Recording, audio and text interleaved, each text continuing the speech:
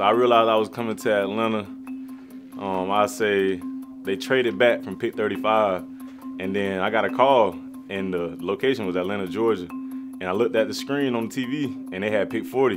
I'm like, oh man, here we go. We're going to the A, baby. So I kind of already knew where I was going there. With the 40th pick in the 2021 NFL Draft, the Atlanta Falcons select Richie Grant, defensive back, UCF.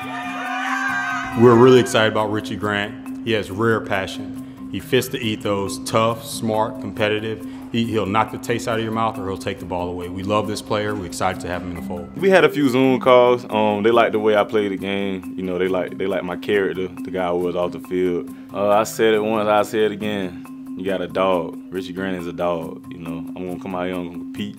I'm gonna lead. I'm gonna do everything I need to do to make sure we get some W's. And the ultimate teammate, man. I love to push guys. I love to motivate my guys.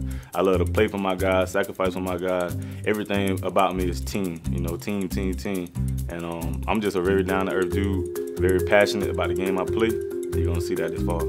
The whole idea of team actually came on pretty late because growing up, I love to do everything on my own. Like I wanted to be, you know, we playing 21. I didn't like playing on teams. I like to play on my own because I can depend on myself to put up the best effort, you know. But when I got into school ball, you know, you got to compete with teammates. You can't play by yourself. There's 10 other guys on the field with you. And you got to realize you're only as strong as your weakest link, you know. So as strong as he is as strong as the team would be. So once I started realizing that, started bringing along guys at the bottom, making everybody better, and that's when team really hit home. My passion beyond football would definitely be just impacting people, you know, in a positive way. I just had a blessed life, you know, thank God for that.